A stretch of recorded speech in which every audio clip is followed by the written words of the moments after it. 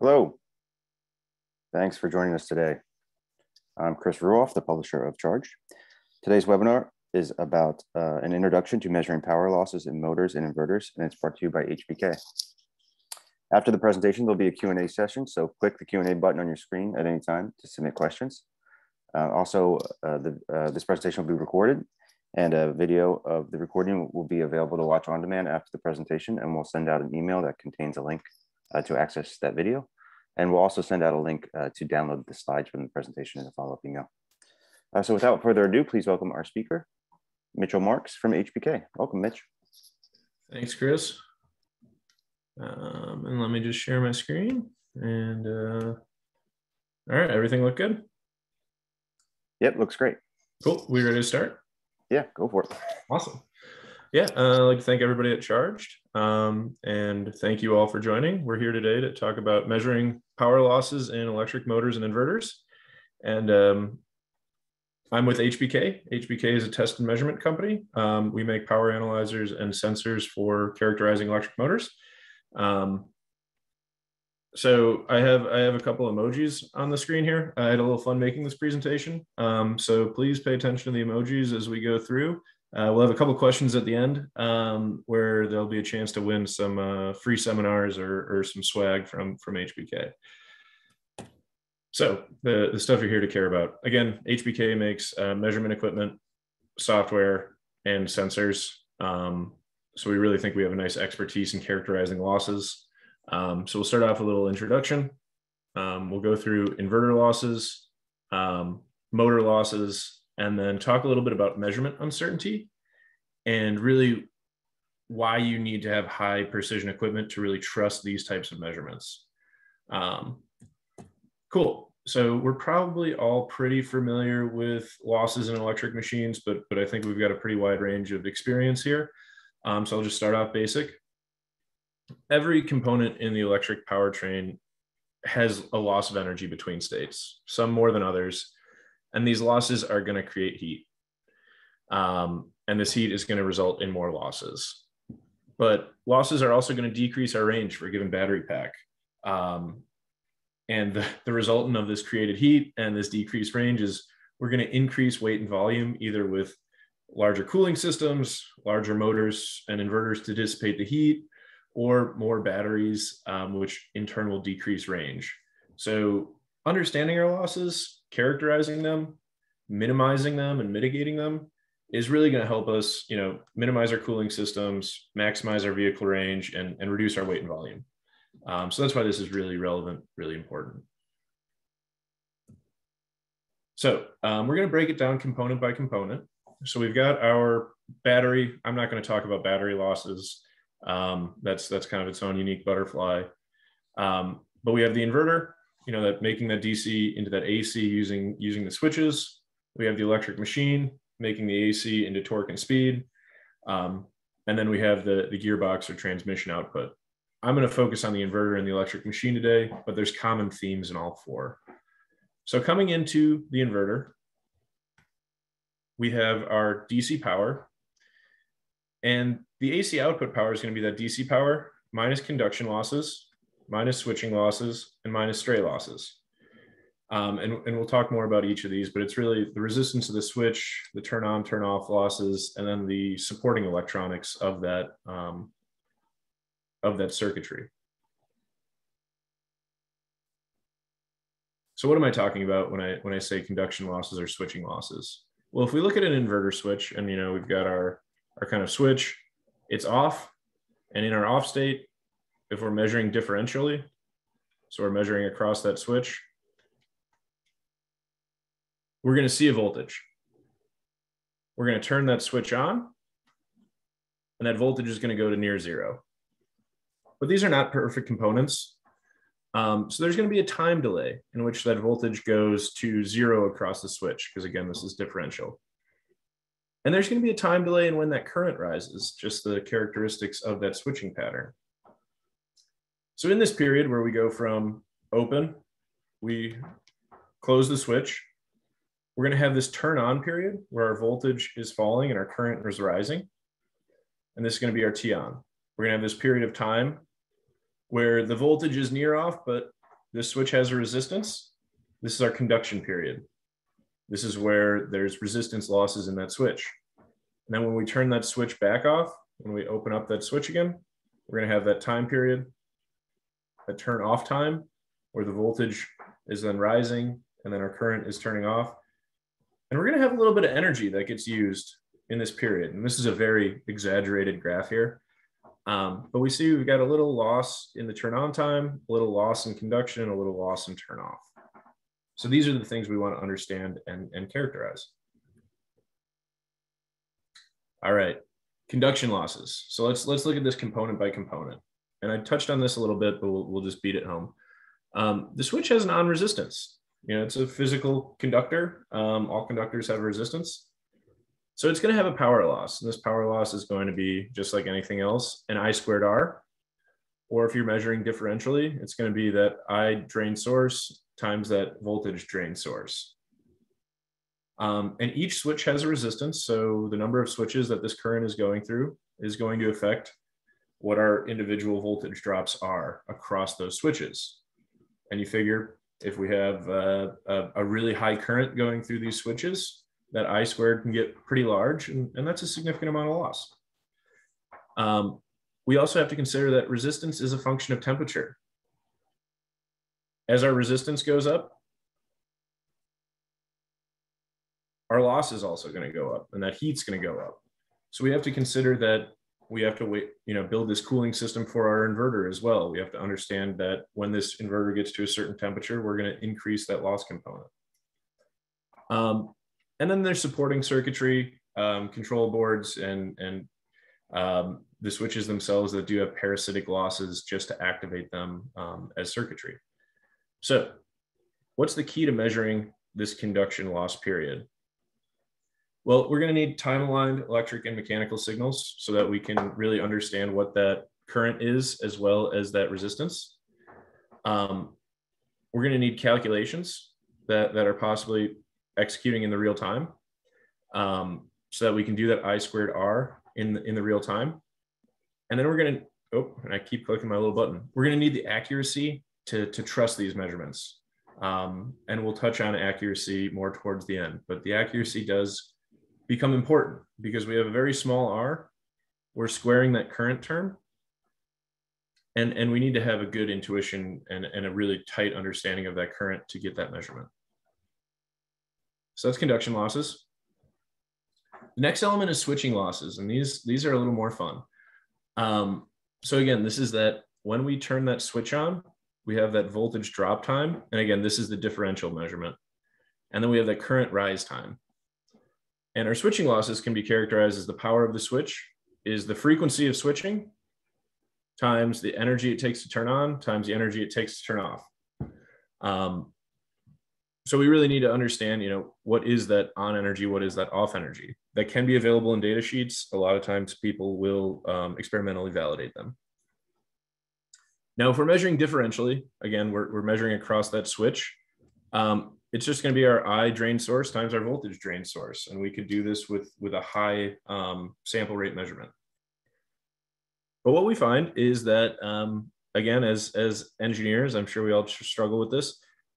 Those losses are going to increase with frequency. So as our frequency increases, that loss component is going to increase. And this could be the switching frequency. And I think that's a really important thing to note. Again, when we're weighing out what our application is, what our needs are, increasing that switching frequency is going to increase those losses. And they are dependent on that turn off and turn on time. And this becomes really relevant when we're choosing our components. Now, how do we measure these? Well, these measurements, especially if you're doing it differentially, do require a really high speed measurement. You need to be able to catch that rise time and that fall time.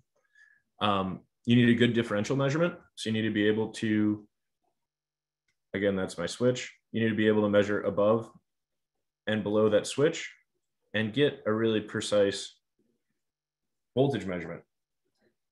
And then having recorded data, that can help you, take this offline and really dig into the details of that switch rise time and that switch fall time if you want to do an analysis. So Measuring these is a little different than all the other power measurements we're going to look at because you need that differential measurement across that switch. Okay, now let's look at an example.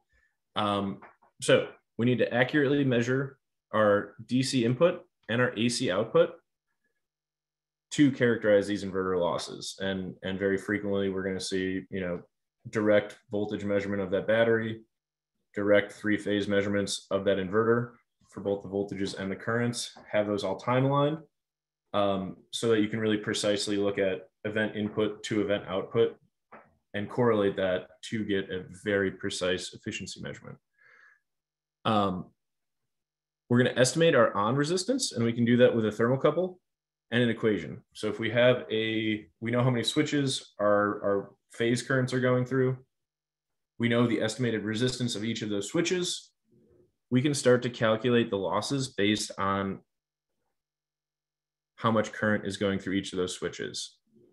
And then if we have a time aligned temperature, we can really accurately calculate what that resistance is to get a good estimate of our switching losses, or that conduction loss. If we want to look at that turn on, turn off losses, we can characterize that energy on, we can characterize that energy off with a differential measurement, and then estimate that with our switching frequency. And HBK does offer a scope card with up to 250 megasamples per second, where we've done a lot of work with characterizing that energy. So let's look at an example. Here, just to hit it home, is a recorded example of a turn on and turn off losses. So we have that voltage, we have that current, no current because the switch is closed, or excuse me, the switch is open. We turn that switch on, our voltage goes down to 0 because we're measuring across that switch. Our current has a little spike and then steadies out at a given current. And we can see we've got that turn on loss, that turn off loss, and that conduction loss for the period of time. Now, taking that into practice, here's an example of a load step in an electric machine. So we have a three-phase voltage. Here's my PWM voltage. I have that three-phase current in red. And then I have our power. So I have our AC power, input power, and mechanical power in the gray, less gray, and black. And we can see we have a little increase in current. So we're measuring our voltages. We have a transition period, and then we steady out. So we're going to look at this and how these losses translate. So taking from that last scenario, we have the total power loss of the inverter, which this is calculated by, again, P in minus P out. And we can see we're kind of going steady state. We have that transition period, and boom, we have that little spike in loss, that little transition period of loss, and then we steady out. And in this example, I characterized the conduction losses. I didn't have the differential measurement on the energy. We can see again, that kind of just tracked perfectly. We have that change in torque. We put that load step on, our conduction losses increase, and we can see those stray losses. That's that turn on time, turn off time, those kind of trail accordingly. So I think this is kind of interesting that you can actually break that out. And just through simple math, you can say, all right, I've got my P out equals P in minus P conduction and minus P stray. And we can start lumping those things together and understanding those component losses. Okay, that's our inverter. Let's look at our motor now. And now we're looking at the electric machine. So we've got our AC input and our mechanical output. And our mechanical power is our AC power minus our copper losses, minus our iron losses, minus our mechanical losses. And that copper loss has the resistive element. Those iron losses are eddy currents and hysteresis. And then the mechanical loss, that's friction and windage. And fortunately for us, we can characterize each of these components. So on the right-hand side, I have a circuit diagram of an electric machine where we have the phase current going in. We have the resistance of that motor, and then we have the resistance of the rotor in this an induction machine. And again, and really simply, our copper losses are I squared R, so our phase current squared times the resistance of our windings. And this is going to be the majority of the power losses we see in this machine typically. And this is where the temperature dependence becomes extremely important, because that winding resistance is equal to a base resistance times the temperature dependence. And fortunately for us, resistance is pretty linear. And we find that as that temperature increases, our resistance increases. And we get this kind of circular effect of, as my resistance increases, more losses, more heat. But these can be reduced by cooling. So this really is important for the sizing of our cooling system. So to characterize these losses, it's not a complex equation. We're going to characterize it with phase currents and temperatures.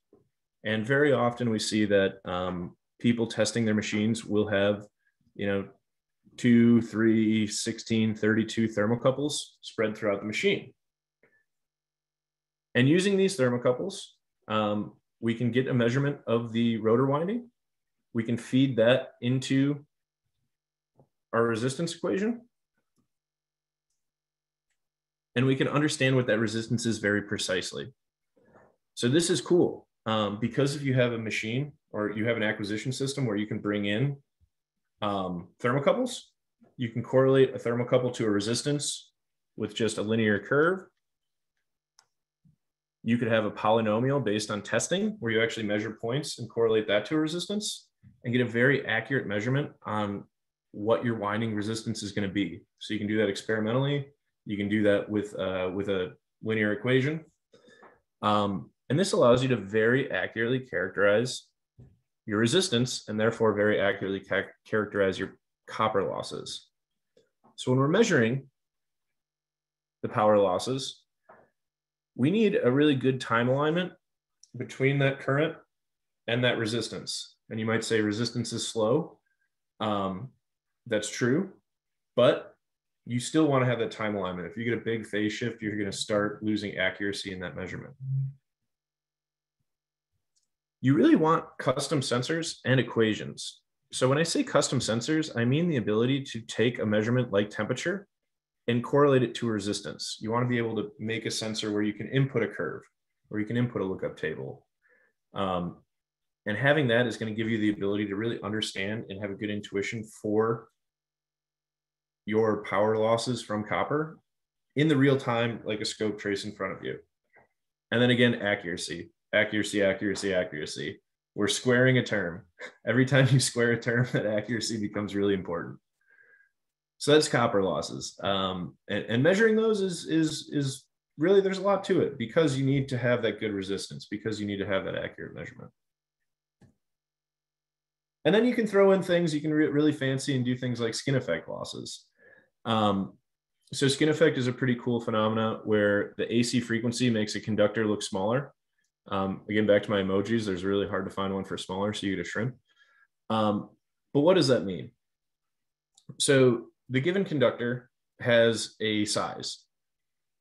And at a given frequency, this conductor is either going to look like a full conductor or it's going to look smaller. So in my example here, we have the frequency of operation. We have the skin depth, which is how far into the conductor we go before that you can actually use for passing current. And then a graphical representation. So blue is able to pass current. We have a 50 hertz signal. Our skin depth is 9.38 millimeters. And if this is a 10 millimeter conductor, we can use all the blue part. We go to 500 hertz, which we're still in the range of machine operation. Our skin depth is basically 3 millimeters. All right, now we can't use as much of that conductor. This red part of the conductor is not usable. Our resistance goes up. We go to 5 kilohertz. We start operating at those really high frequencies. Our resistance goes way up, and all of this white space is no longer usable. So we're seeing that resistance increase. And then we go to the switching frequencies, and we see quite a bit of skin effect. Now we have a very, very small effective conductor. We have 0.3 millimeters that are usable. So this is to say that when we operate at higher frequencies, we have higher losses because of the size of our conductor. Now, these are design constraints, we'll put in Litz wire, something like that. But the AC resistance is going to be the DC resistance times the gauge factor times the frequency. Pretty much what this tells us is that if we want to measure this, If we care about these high frequencies, our fundamentals are high enough, our switching frequencies are high enough, we can take these into effect in our resistance equation. And then we can use that for the copper loss equation. So if skin depth is a concern, if you want to look at that, you can use maybe this equation, or if you have a better equation, go for it, to implement this into your resistance equation. So you can make that resistance curve even more complex or more accurate. But again, when we're doing these measurements, custom equations, sometimes custom sensors, because we want to take that resistance or that frequency measurement and understand how that affects our skin effect. And then again, the accuracy of the measurement. So if you have custom equations, you can start to implement things like getting that AC resistance. If you have custom sensors, you can start implementing things like getting that linear curve for your resistance based on things like frequency. So it's pretty cool stuff. But there's more to it than just kind of the physics. All right, iron losses. Iron losses are pretty fascinating to me. This will by no means be a dissertation because it's a very complex thing, but the basic overview is that when we have an AC wave, so if this is my current waveform down at the bottom here, and my colors match up, magnetizing the iron, so turning the stator into a magnet, requires energy. And losses are going to happen every sine wave, and they're a function of the properties of the iron, so the permeability of the iron and the resistance of the iron. And what we get is if we get the magnetization of the motor, so this is the magnetization of the iron, when our sine wave is increasing, we see this energy being used to magnetize that stator iron. Then as our sine wave is waning, we see that energy loss while we're demagnetizing that stator iron. Negative direction, back to zero. So really it's kind of the area of this curve is really kind of the loss we're seeing due to turning the iron into a magnet and off a magnet. Now, this equation is wild. We have a couple material properties. We have the Steinmetz exponent, the Steinmetz coefficient. We have the volume of the conductor, so the volume of the iron. We have the frequency of operation. That's the fundamental frequency. And then we have the flux. And I'll be straight with you. This is a difficult thing to measure, but if you really care about these properties, you can start to attempt to measure this in order to understand what those different elements are. So you can calculate flux density by getting the DQ currents and the DQ voltages and calculating flux. You can measure the frequency, and then you will need to supply your volume, your exponents.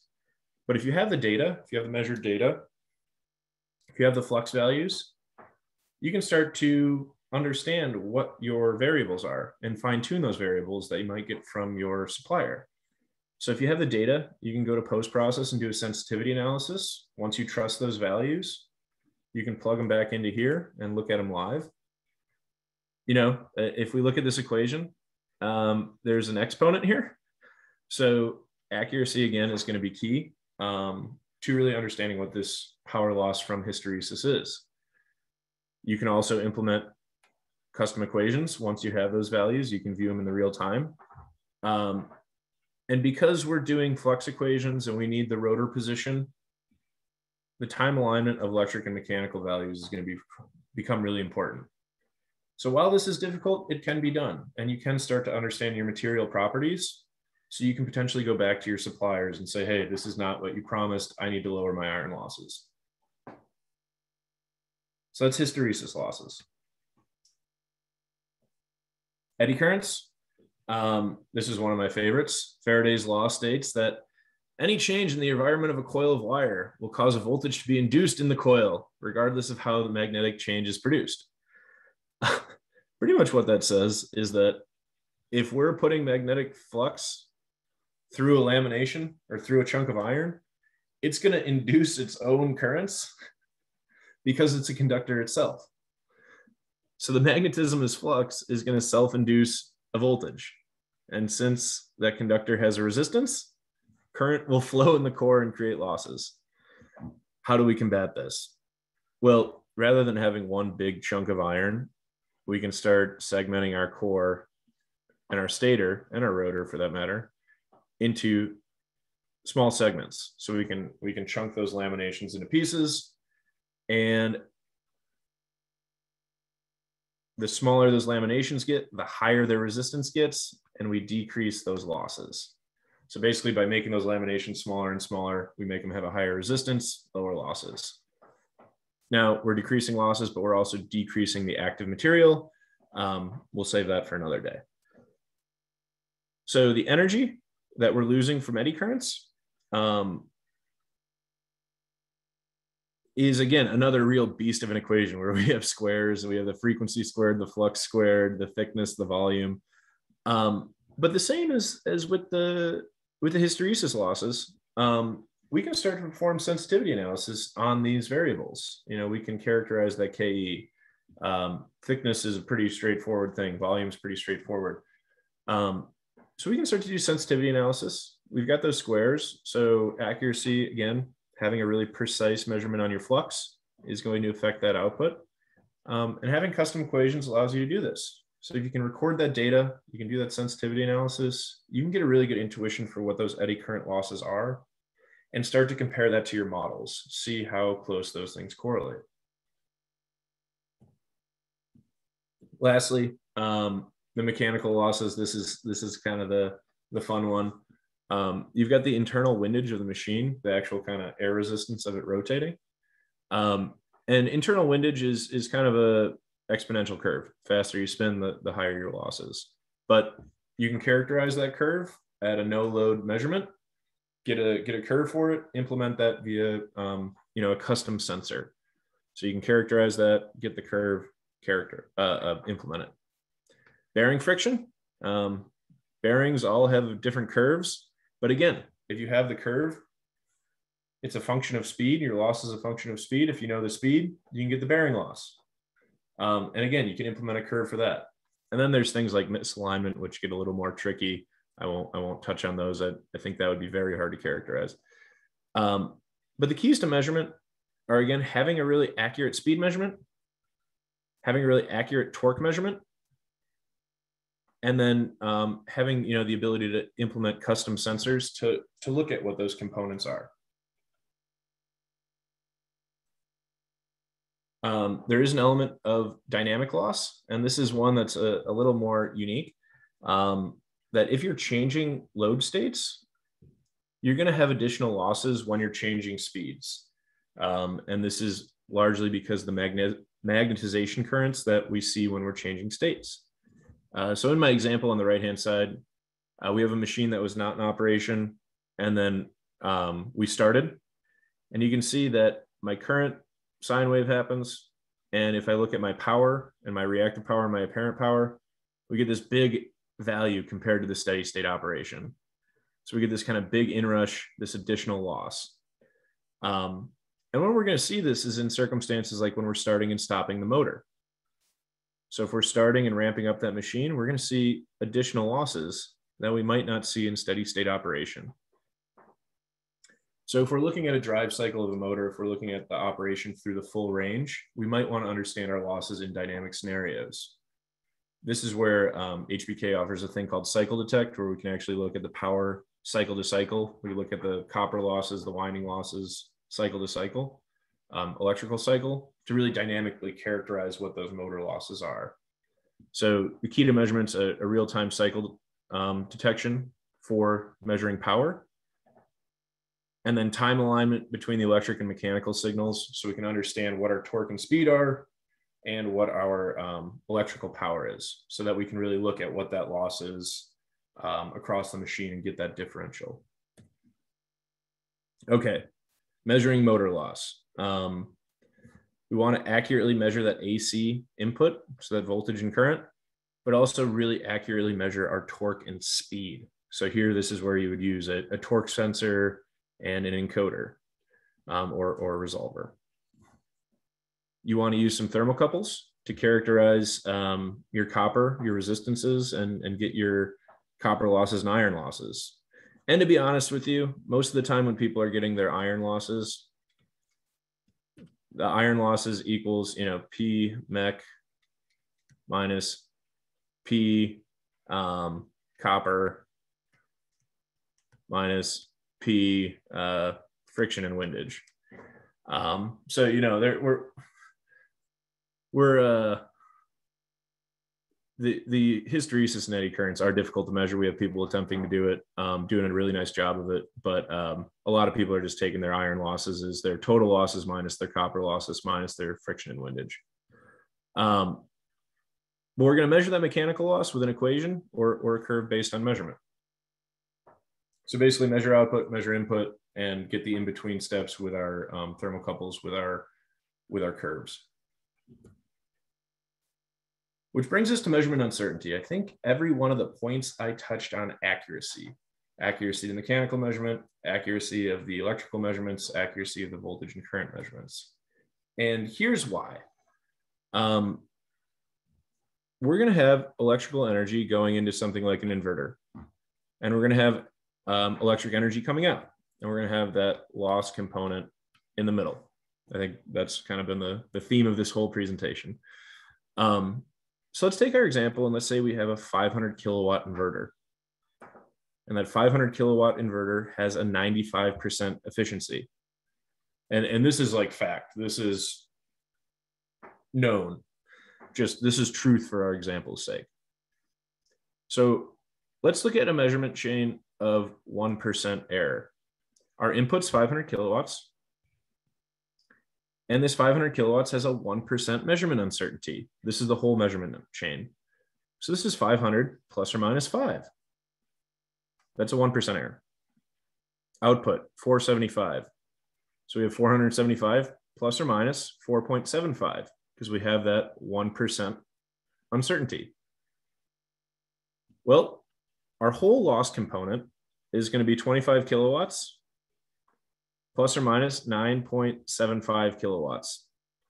This is effectively a 39% uncertainty or a 39% error. That's huge. And then let's make that specific. Let's say we're looking at just the conduction losses, that I squared R of 5 kilowatts.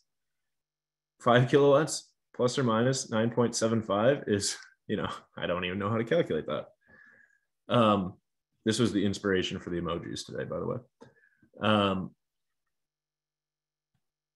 Now let's say we have a 0.1% error. 500 kilowatts plus or minus 0.5 kilowatts. 475 plus or minus 0.475. Well, now that 25 kilowatt loss, 0.975, because we need to add those uncertainties. I don't think I made that clear over here. We need to add those uncertainties in a differential scenario. That's 3.9%. It's not great, but it's not bad. Like that loss component, we're pretty confident in that.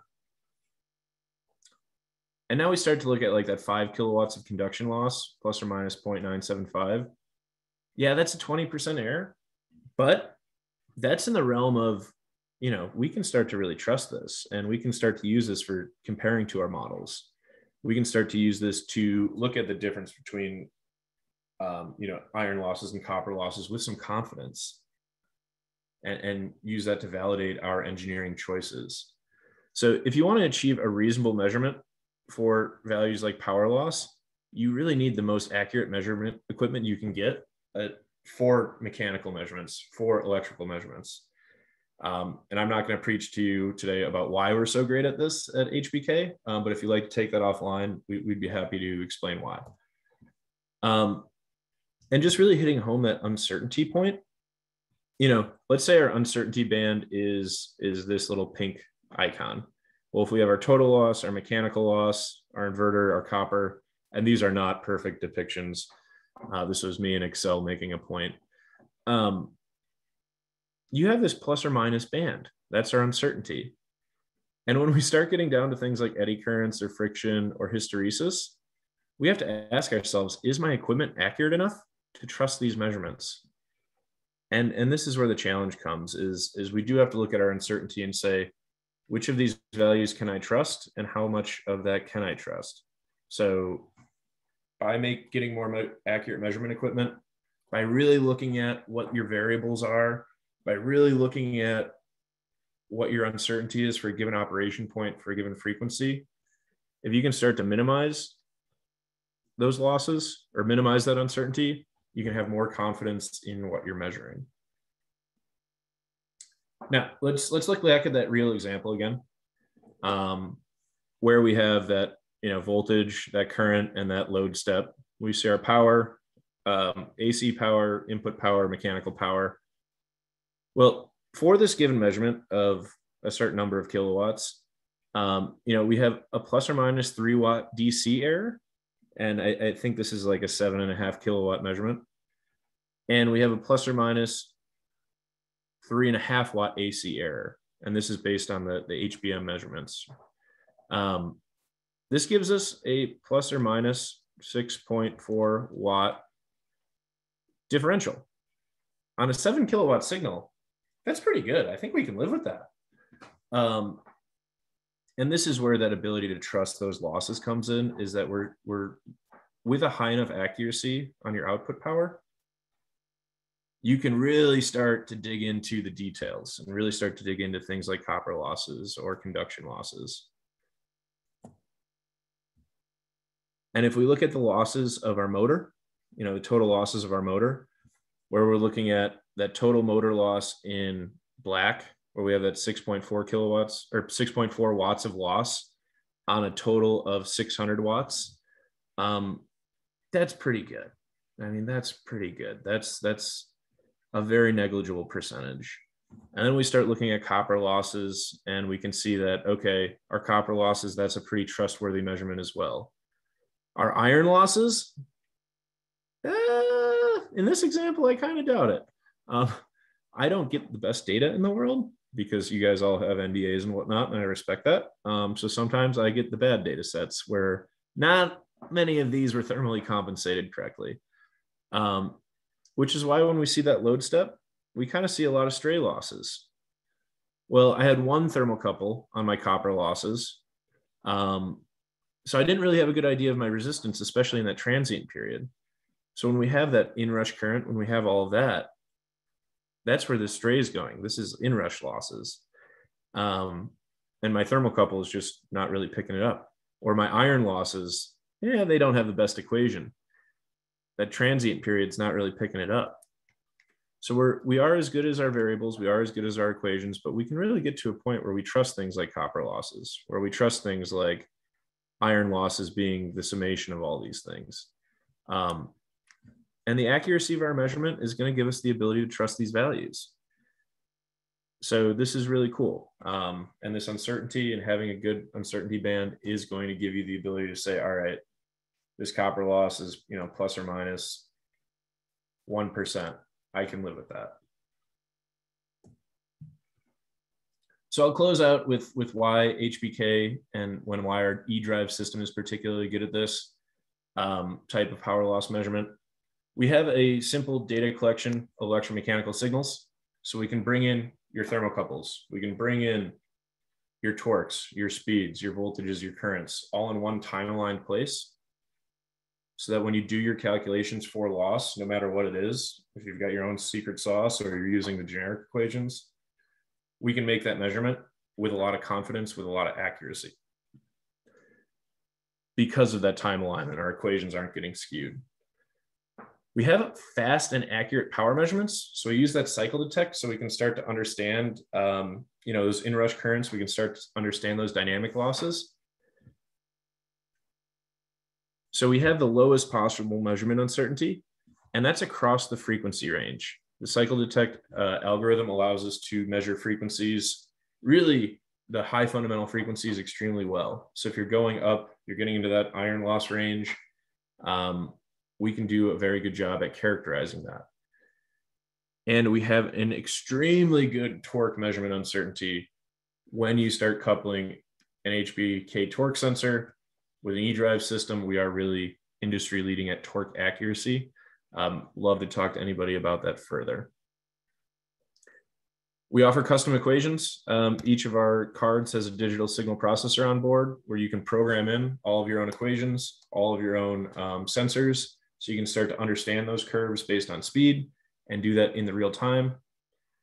We record all of our data so that if you want to go into post-process and you want to refine your models or you want to do a sensitivity analysis, you can do that with one piece of test equipment.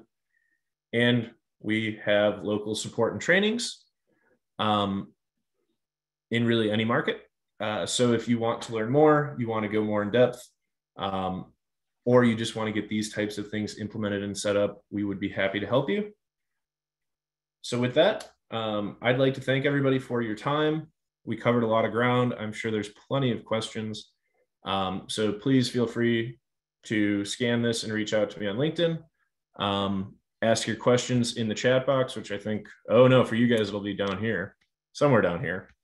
And while we wait for some questions to roll in, if you enter into the question box how many emojis we had in this presentation, or if you can name how many different emojis were in this presentation, the closest people I will reach out to and offer a free seminar on site. So if you can tell us how many emojis there were or how many different emojis there were, we'll get you a free training. So with that, Klaus, I think you were going to read some of the questions off.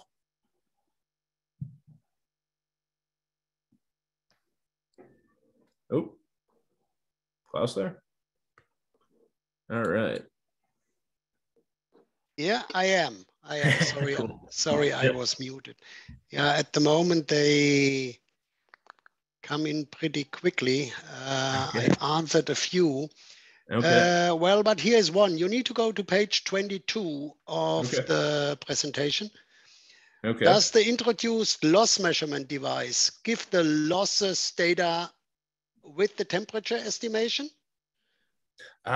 So having the uncertainty of the temperature will definitely play into the uncertainty of the measurement.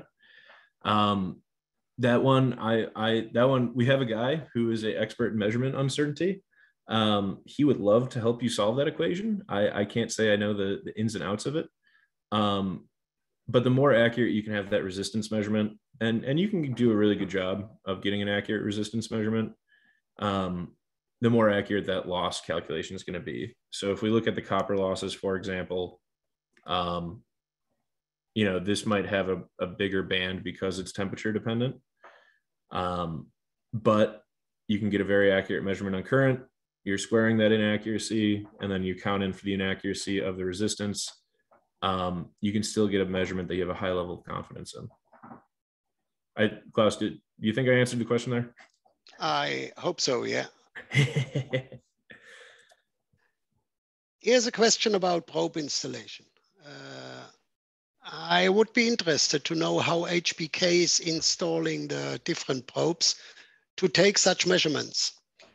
Measurement would be influenced just by the way a clamp or a probe is installed. Yeah, absolutely. So current sensors, I guess we'll start with the voltage.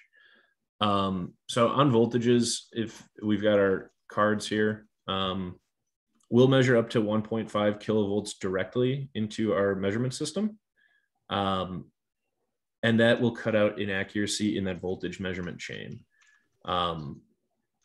So that's kind of the first step of this question is, all right, you bring in the voltages and you have the lowest level of uncertainty in your measurement equipment. Next is where you place the measurement.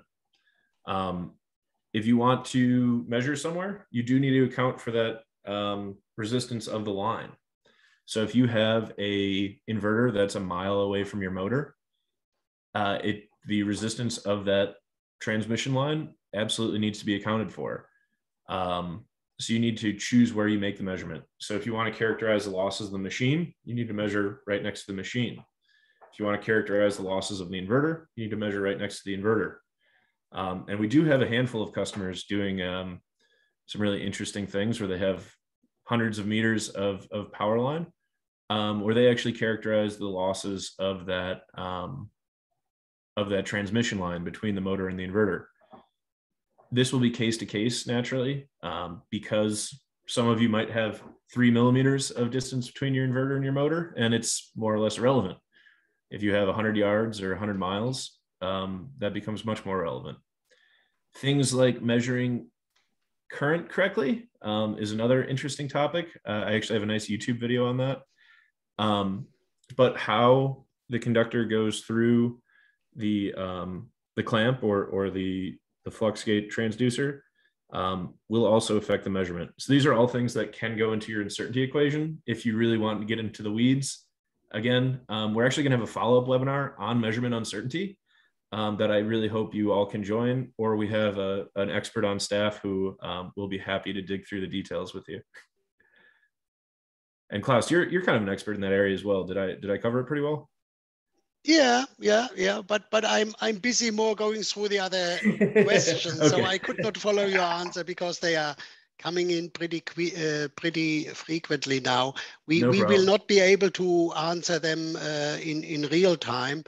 Okay. But for those which we cannot answer, we will send out follow-up emails. Here's another one. Many loss calculations are dependent on resistance. Where does this measurement come from? Yeah, so the resistance of the measurement is going to be estimated, basically. So if you can measure the temperature of your windings, but I'll speak to the winding, for example, but this applies for the switches as well. And I don't have a good picture. If you can estimate the resistance of your winding, so let's say I've got my coil of wire and I have a thermocouple. If I can measure my temperature of my winding, we can figure out what our, temp resistance. We can figure out what our resistance is as we increase or decrease temperature. So we get that thermocouple measurement, we estimate the resistance of the winding, and we can linearize it. You could also do this experimentally, where, for example, and I'll switch colors so I'm not crowding everything.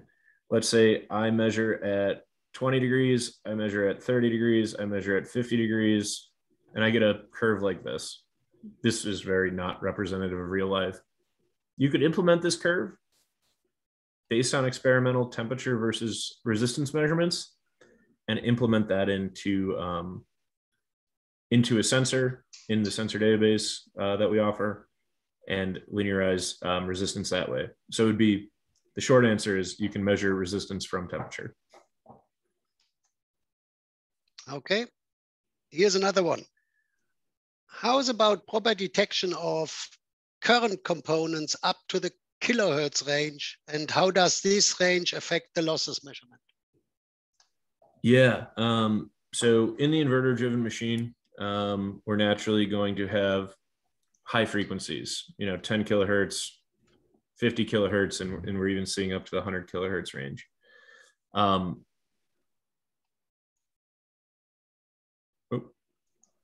If we come back to kind of the, sorry for jumping around, I thought I had a slide near me. If we kind of come down to the current sensors, we really need to look at the bandwidth of those current sensors. For example, the HBK current sensors have anywhere based on the range from a 200 to a 500 kilohertz bandwidth. I think we might even have one that's got a megahertz bandwidth. So, okay, we can eliminate that element. Then we come down to the measurement of the individual loss components. And this is where you can lump it in and say, all my iron losses are just a differential.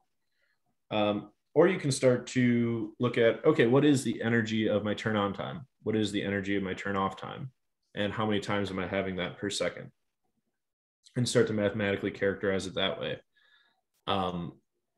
So it really comes down to each of the individual components. We can handle the frequency on a case-to-case basis based on which loss component you're looking at. But having the accuracy in the sensors to accurately measure that, that value, having the bandwidth and accuracy in the measurement equipment to characterize those frequencies, you can start implementing the individual loss components.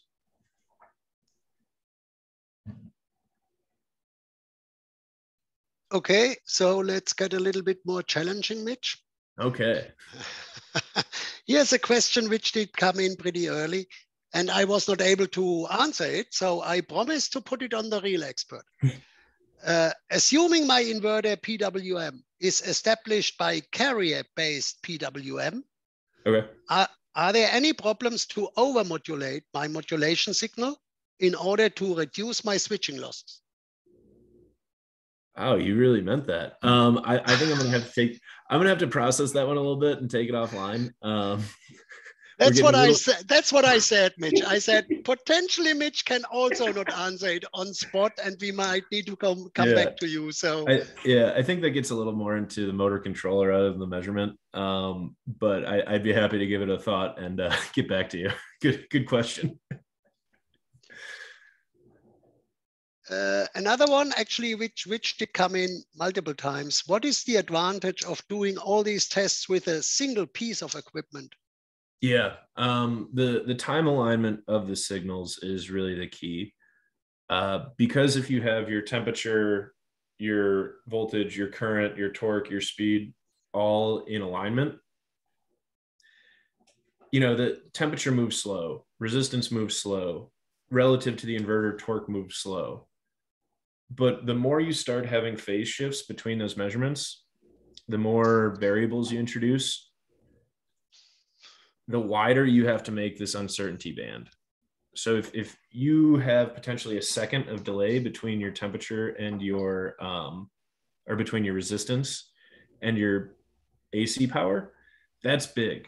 That's potentially going to be a phase shift in your measurement, and you're going to get nonsense results. If your torque and speed are misaligned, again, the same issue. When you look at efficiency and you take that differential that I drew all over here, this value starts increasing and it starts creeping up because now you have alignment issues as well as uncertainty issues. So that's the big advantage to having everything in one place, outside of simplifying your measurements, simplifying your data sets, making your life easier in setup. Just looking at the data, it's alignment issues.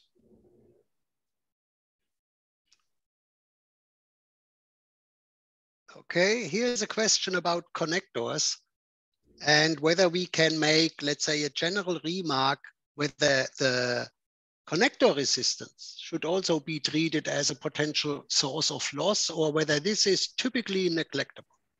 Ooh, I think I might know who actually asked that question. No, it's not negligible. Funny story, my first job, I actually worked in looking at connectors and how crimps can fail. And trust me, crimps can fail and get very hot. No. The connection resistance is definitely a piece that needs to be understood. If you really want to dig into the details, this is much along the transmission line losses. If you really want to start breaking down your loss components, looking at your cabling, looking at the loss of the connections is going to be relevant.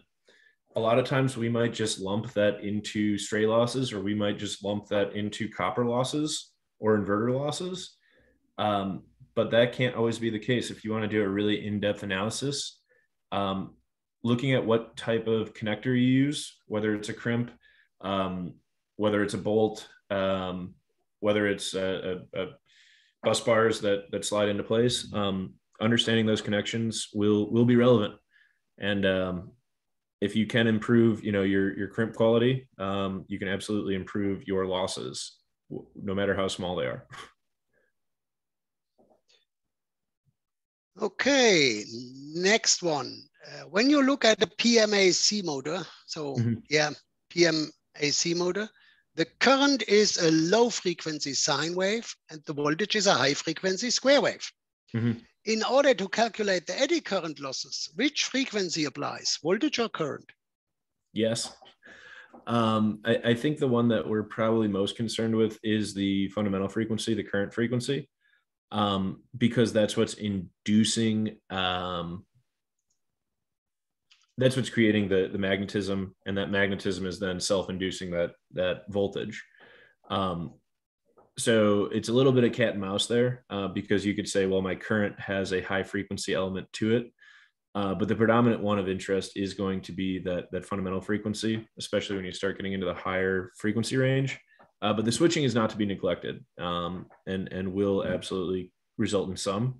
But the fundamental, I believe, is the predominant loss bringer. Okay, well, I think we can probably put a last one on spot before Give me a softball, Klaus. Well, there are two easy ones, Mitch. Now these I will answer. Do you put any sensor to measure flux density on the iron core to calculate iron losses? I've seen it done. I'm not aware of any, because I think you typically do this with more of like a photo paper. If you have a sensor in mind, I would love to see it, or send me a link to it, please. It would definitely be reasonable if you had such a flux sensor to bring that into the data set. A lot of times, with things I've seen, I find them challenging to kind of trust or characterize the whole core with. The way we typically do flux is by measuring the voltages and currents, and then calculating the flux, which I think, if I am remembering correct, flux is equal to, in the steady state, I think it's V minus IR over omega. I might be off on that a little bit. But if you have the voltage, you have the current, you have the losses in the winding, and you have the speed of the motor, you can start to calculate your flux. So again, this comes down to time alignment, because now we have voltage, current, speed, resistance. So we have 3 different elements, all coming into play. Okay, I think I need to hand back to ChargedEVs, because we reached the end of our time slot. Excellent. This is Chris from Charged. Yeah, remaining open questions will be answered by email. Absolutely, yeah. We'll send out a report over to you guys so you can see which questions were asked, and then we can follow up. Additionally, we'll be sending out, as I said earlier, we'll be sending out a follow-up email with links to download the slides for the presentation, and also a link to watch a recorded video on demand.